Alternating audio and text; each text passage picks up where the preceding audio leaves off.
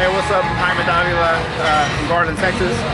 I just got through competing in the Lone Star, got second, getting ready for Junior Nationals. That's the main bodybuilding show that I've been preparing for.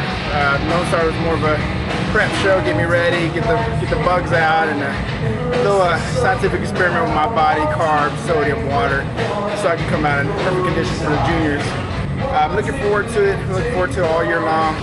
Winning Lone Star last year and getting second this year was pretty good. So really excited about what's ahead in the future. Might consider doing Europa or a national show at the end of the year, depending on how much more weight I get on, and we'll see where it goes from here. And pretty excited. So we'll see. And catch you guys later. Some more workout videos and flexing and little doing.